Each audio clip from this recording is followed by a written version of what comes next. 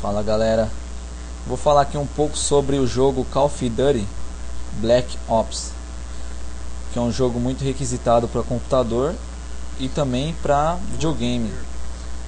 Na verdade ele ficou mais famoso para a versão do videogame do que para computador, porque essa série Call of Duty e também Battlefield são os jogos mais famosos de videogame, simuladores de guerra.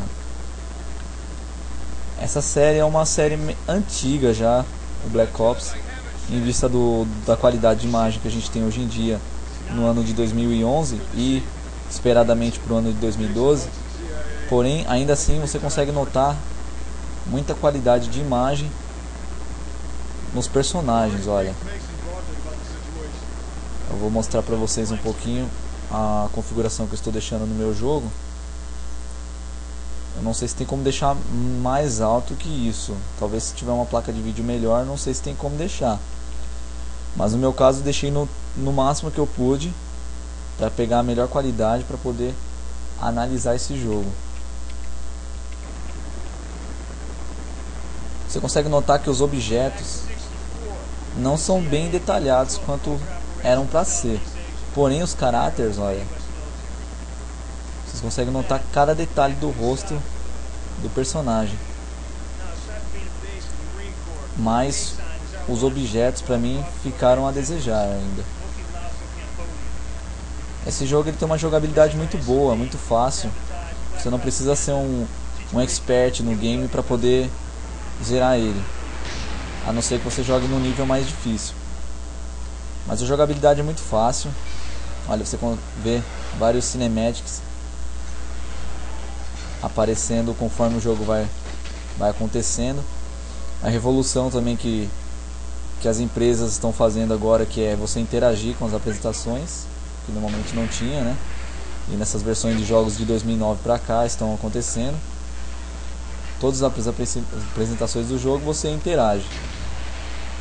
Não precisa mais ficar esperando tanto aquelas gravações, né? Você interage com o jogo.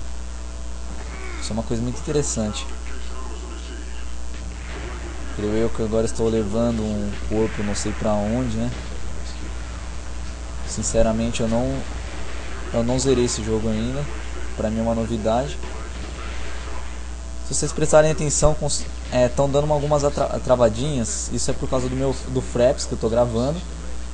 E porque esse jogo ele requer um processador muito pesado. O meu é só um dual core 3.0, é um E4600.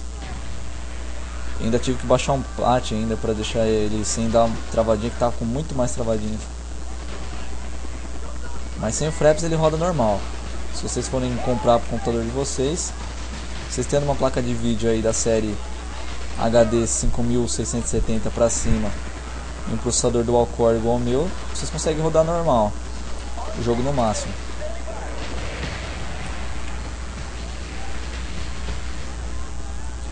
Tem muito helicóptero nesse jogo, uma coisa que eu percebi. Todas as telas que eu joguei tem um helicóptero no alto cercando.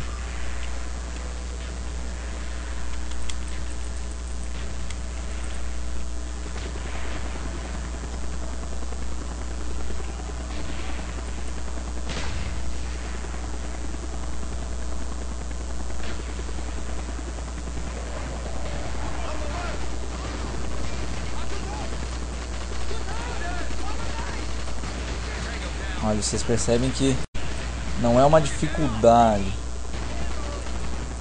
Já no Modern Warfare o jogo ficou um pouco mais difícil. Porém a qualidade de imagem também ficou muito melhor.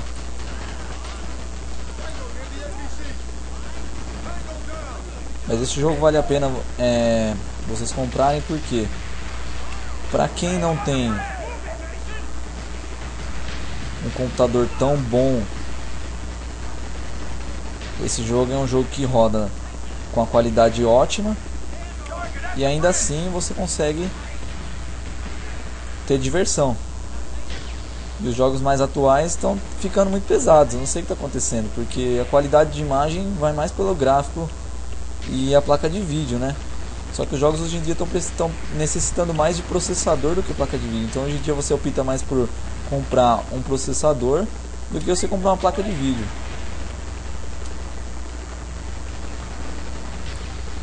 Olha, a gente analisa aqui, ó. Deixa muito a desejar. Não é tão detalhado assim. Eles capricharam muito nos characters, nos personagens, mas os objetos não tão muito bons. Olha, os characters estão ótimos, olha. Vocês conseguem perceber que o cara tá até mexendo a boca ainda, ó. Ah, eles não fizeram uma coisa que eu gosto muito, que é arrancar sangue da pessoa mesmo quando ele já tá morto. Ah, esse aqui dá, ó.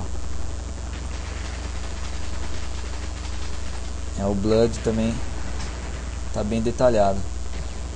Por mais que tá aparecendo mais um petróleo.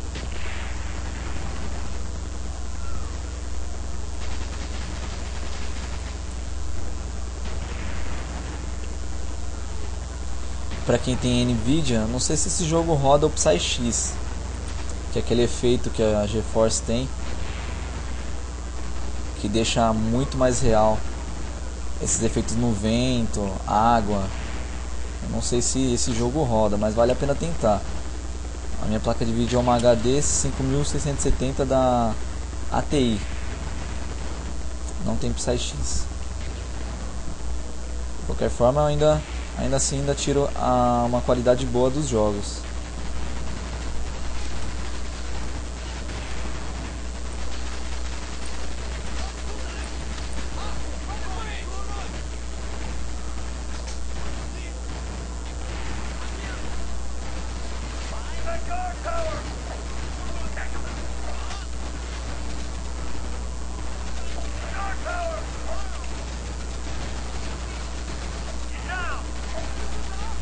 Eu já não sei nem onde tá vindo os tiros.